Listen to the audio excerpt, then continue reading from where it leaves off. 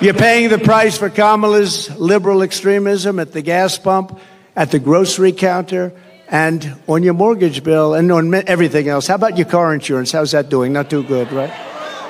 I saw today it's up like 82%. We're not going to let this incompetent socialist lunatic keep breaking our economy for 4 more years. It'll destroy our country. On Election Day, we're going to tell her that we've had enough, that we can't take it anymore, Kamala. You're doing a horrible job. You were a terrible attorney general. You were a terrible district attorney. You're the worst vice president in history. Kamala, you're fired. Get out of here. Go. Get out of here. Right? Get out. Boom.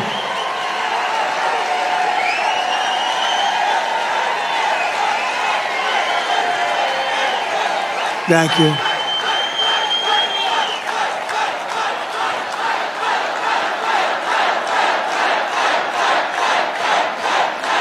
Thank you.